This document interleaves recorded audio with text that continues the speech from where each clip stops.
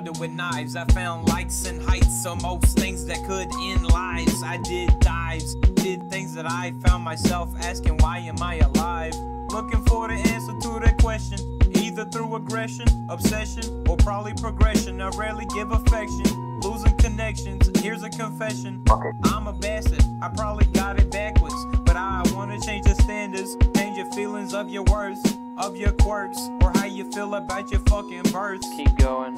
Waking up in the sweat, barely breathing, bloody nose, let the blood trickle, waiting for a risky observation of a future conversation, wasting time while I'm smoking in moderation. It's always something. Fuck. What was I thinking? I can't wash sin away from under the skin, but who's a god to a man who doesn't care to repent?